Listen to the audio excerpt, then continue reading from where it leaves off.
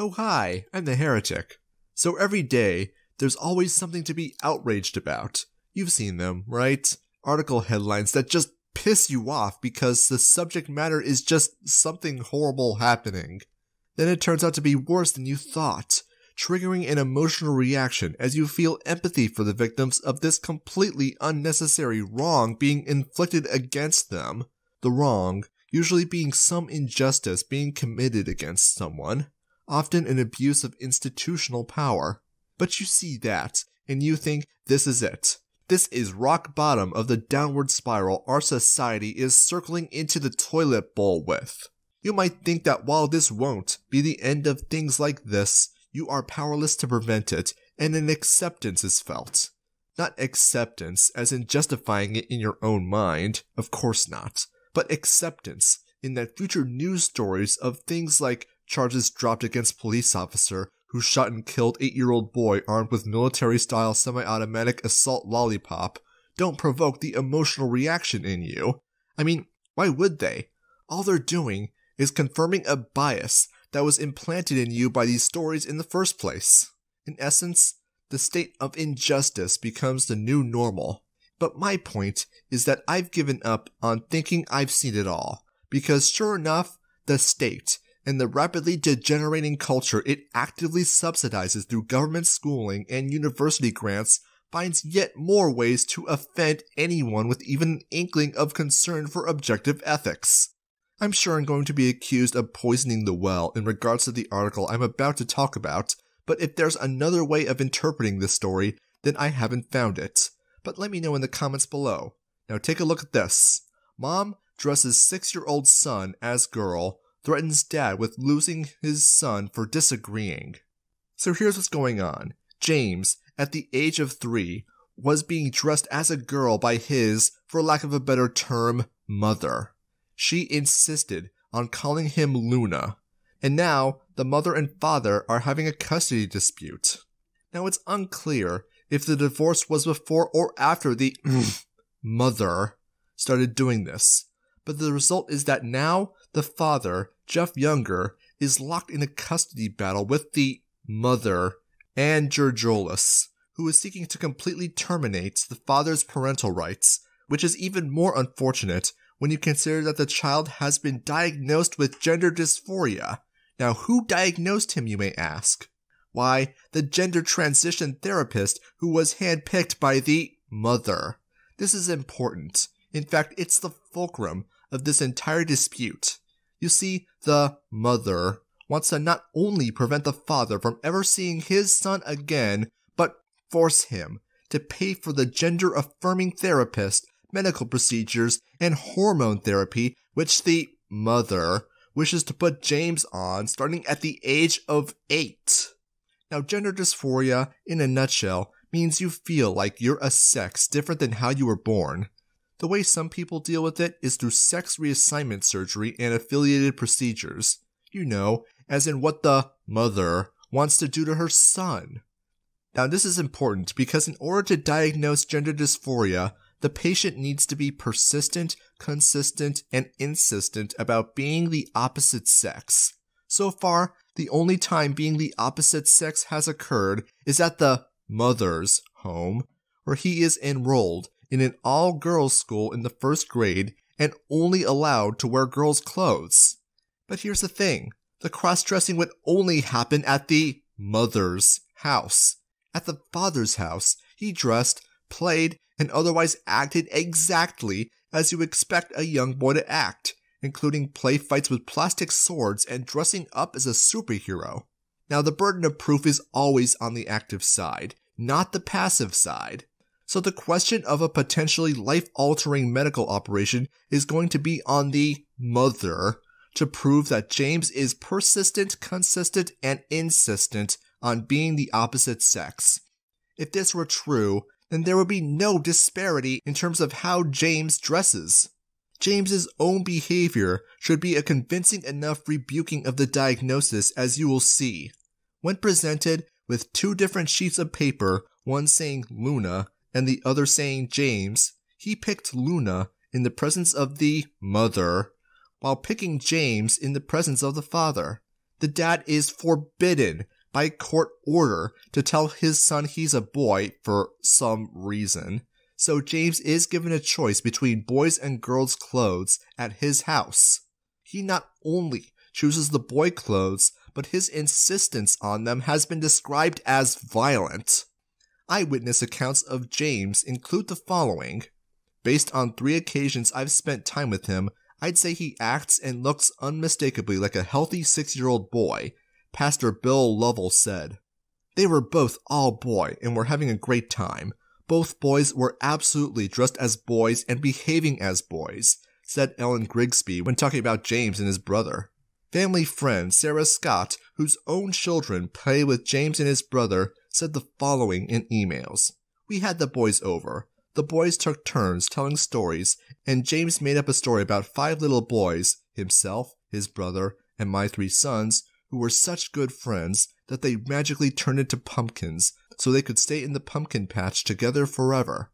His mother came to pick up the boys to take them to his brother's soccer game. James hugged his dad and said, "Love you." He refused to go to the soccer game as a girl with mom and stayed with dad. That evening, they came to our house. This is not the behavior of a child who believes they're the opposite sex, and any court that goes along with this mother's demented delusion is unfit to exist. At this point, I've proven that the diagnosis is incorrect and the burden of proof has not been satisfied, and thus, the surgery is unjustifiable, but there's still more going on, as I'm sure you can guess. Anyone paying attention noticed James's desire to conform to whichever parental authority figure happens to be there at the time. It's clear he loves both his parents very much and wants them to be happy. For sure, the divorce has already done horrific damage to his psyche. A child that young is going to see their parents as superheroes, great monoliths of goodness and virtue to be loved and respected. So what percentage of the gender dysphoria comes from the insistence of the mother? I admit, I don't know enough to say for certain that in the times we hear from the father that James isn't simply conforming to him instead. But as I said, as the mother is the active party, the burden of proof is on her. So since only one of them can be correct, we have to assume it's the father. So let's address the elephant in the room. You have a mother attempting to groom her son, her own flesh and blood, into life-altering medical procedures that are absolutely going to destroy his life before it even begins. Doctors who work in the field of behavioral therapy adopt transgender ideologies that make its practitioners go out of their way to diagnose children like this. 6-year-old boys have no concept of sex, and their understanding of the boy-girl dichotomy is pure tribalism and something to do with cooties. For God's sake, he's a little kid. He can't possibly make an informed decision about something like this. How the hell would someone who hasn't even hit puberty yet know about their sexual preference, let alone be able to understand the risks and side effects associated with therapy, including but not limited to sterilization? What's really going on is that James is caught in the crossfire of social justice intersectionalism run amok. Behavioral therapists put kids who raise even the slightest concern about their sex on the fast track to expensive medical operations, even though kids who might think they're trans might think differently later on. Feelings can change, but the physical and psychological damage of life-altering surgeries on a developing hatchling can never be reversed. It's institutionalized child abuse, and those aren't my words. They're the words of Dr. Michelle Cretella, Executive Director of the American College of Pediatricians. In her words, it used to be the goal of the medical and psychiatric profession to help people become healthy, but after decades of political correctness with the sexual and gender identity issue, the happiness of the patient has eroded the goal of health. But happiness is not the same as health. We could make patients with anorexia very happy by putting them on a diet that would help them starve themselves, but we know this is harmful for the patient. The problem is in their minds, not their bodies. The same is true for those who experience gender dysphoria. We need to help them resolve these issues in their minds, not mutilate their bodies and sterilize their reproductive organs. By encouraging young people to do this, we are encouraging large-scale, institutionalized child abuse. And she's right. Medicine shouldn't be about making people happy. Happiness isn't the doctor's responsibility. And let's be honest here, a sex change operation isn't going to make anyone happier. The only one who's going to be made any happier from James's future involuntary transition is his mother, who gets to pat herself on the back of how progressive of a parent she is. All the while, James will have to live with the knowledge that his mother took advantage of his young, impressionable mind to coerce him into being maimed and mutilated by equally self-righteous doctors. When he's old enough to understand the full extent of what was done to him, how will he feel? Betrayal? Anger? Hatred to the people who stole his childhood? It's not just the mother. Oh no. You have the behavioral therapist who gave the diagnosis, the school administrators at the girls' school who know full well that Luna is not a girl, but are more than happy to entertain the lady's delusion, the lawyers in divorce court on her case, the judge, the judge's clerks, and the other support staff who are seeing this case, the ones who said that it is completely appropriate to use the power of the state to restrict one American's free speech rights to prevent the father from telling his son about the scientific and religious arguments for the gender binary. There are dozens, possibly hundreds of people at multiple levels, both in and out of government, who could put the brakes on this thing but don't. My favorite part about this whole situation, and of course by favorite, I mean I consider this to be the most deplorable aspect, is how the mother isn't wanting to pay for the therapy or future surgery with her money.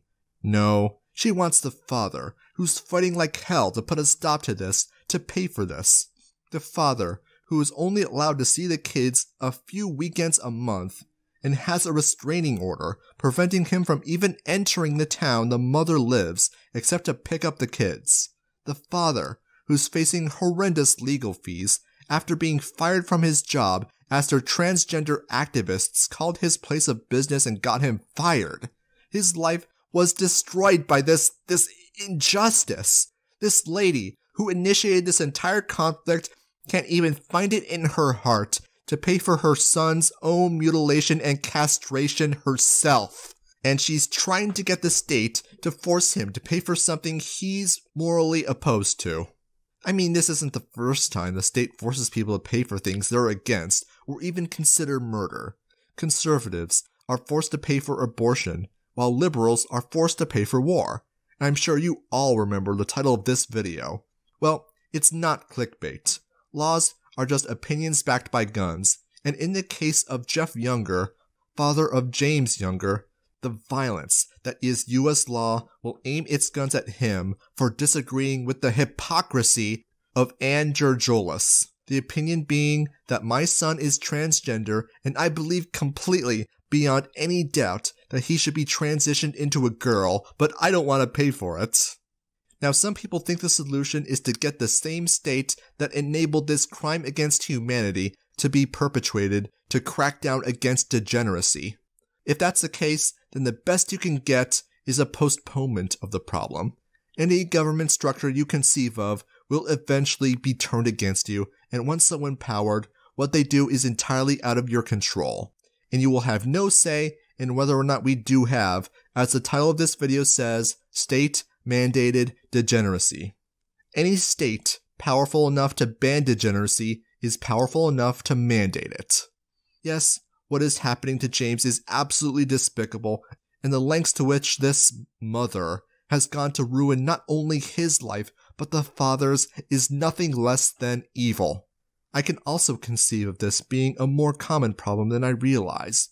Dr. Michelle Cretella did indicate that this is a rampant problem, but without the violence of the state backing the mother's opinions, and in a society where all associations are voluntary, then this case would never have gotten this far. No voluntary arbitrator could prevent a parent from telling their young boy they're a boy, at least not unless they want to have customers, nor can they force parents to pay for gender reassignment, especially if they haven't committed a crime. Unfortunately, we're not there yet, but there are things you can do. Check out SaveJames.org and donate to their Go Get Funding pages. Links in the description. As you might imagine, legal fees are ruining this father's life, and he needs our help. Also, sharing this story and getting the word out is a positive thing we can do, as is sending him a note on social media of our support. This goes without saying, but don't go after the mother. I don't want anyone sending any accusations or death threats. I know it's tempting, and trust me, I feel the same way, but we can do a lot more as a positive force for good. Even so, on the website is a PDF with several prayers you can say to the Lord tonight. Please, we don't have to be spectators. I know I'll be following this story for a while, but I also know this isn't the only instance of this happening in the US, just the one I happen to know about. Questions, comments, critique? How rampant do you think the problem of children being coerced into transgendering is? How soon until the backlash against the transgenderist cult strikes? Leave a comment below. Support me on Patreon. Like, share, and subscribe to become a heretic today.